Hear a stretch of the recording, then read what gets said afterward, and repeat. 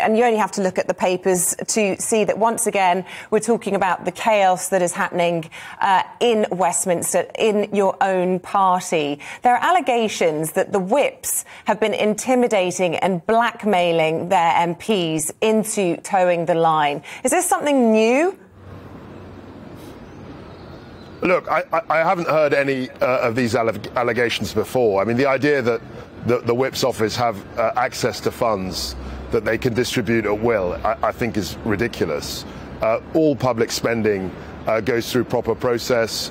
There's a proper official paper trail, if you like. There's a proper procedure through which public finance, taxpayers' money ultimately is allocated. So any idea that the whip's office have this in their gift, I think should be challenged immediately. And clearly, if these allegations are true, that's a very, very serious allegation, and I'd want to see them properly investigated.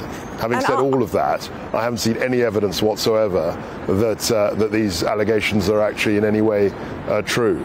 Yeah, and those are the sentiments echoed, of course, by the Prime Minister. But it was Christian Wakeford who crossed the chamber on Wednesday, joining the Labour Party in that defection, that's come out and said that it happened to him, that he was told money for a school within his constituency that had been announced would be taken away if he didn't vote with the government on certain issues. I wonder, are you worried about these alleged recordings that the Times newspaper is reporting that some of these MPs have got and are prepared to make public? Let's see the evidence. If they've got the evidence, they should disclose that, because these are very serious allegations made against people who act, in my experience, very professionally. So these are serious allegations. Let's see the evidence, and then we can pass judgment. And as far as Christian Wakeford's allegations are concerned, you should ask Christian and ask him for the evidence, because they're serious.